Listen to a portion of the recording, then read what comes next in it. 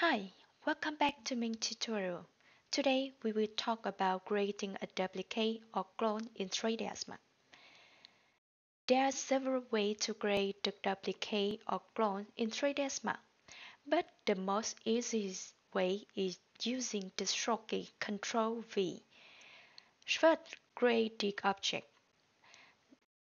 Select object and press Ctrl V on the keyboard. The clone option appears. You can change the name of new creation. Is it clone number 1? You can see it appear on the Scene Explorer, but you can't see it on the viewport because it's in the same position of the original. Now you should move it out to see this. The most efficient way to create the clone is using the transform tool. We have the move, rotation, and scale here. Firstly, we come up with the move button. Select move and click select option. Hold shift and drag the mouse. Follow the X. The clone option appear and it have the little different from the previous because in this dialog you can enrich more clone in one time. You can create more clone in one time. I want to create 2 clones, so I type 2 and okay, I have 2 clones. Clone number 1 and clone number 2. The adding subsequent one offset by the same distance of the previous.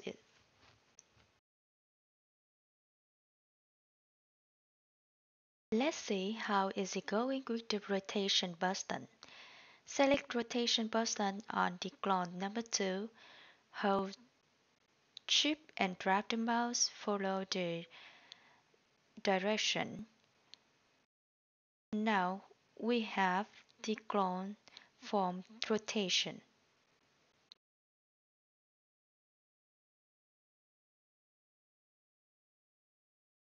And then we're coming up with the scale. Select option, object, and hold the scale gizmo, hold shift and drag the mouse out to create the clone bigger cover outside of the original, or you can move in to create a clone smaller inside the original. I rate the bigger one is the clone from scale. That is how create the clone with rotation and scale.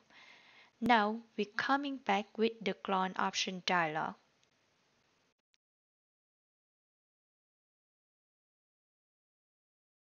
I want to focus on this part because it's important. It's where you can define the method of clone you wish to create. There are 3 methods: copy, instant, and reference. The copy, now we come up with the copy. The copy creates the completely separate clone from the original. Modify one had no effect on the other. Now we try to modify the box number 2 and you see that the original didn't change. Then we will create the instant and see how it looks. The instant rays are completely interchangeable clone of the original. Modify an instant object is the same as modifying the original.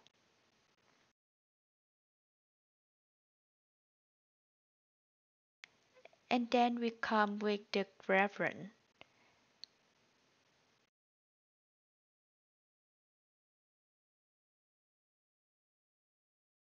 The reference look very simple, very look like the instant.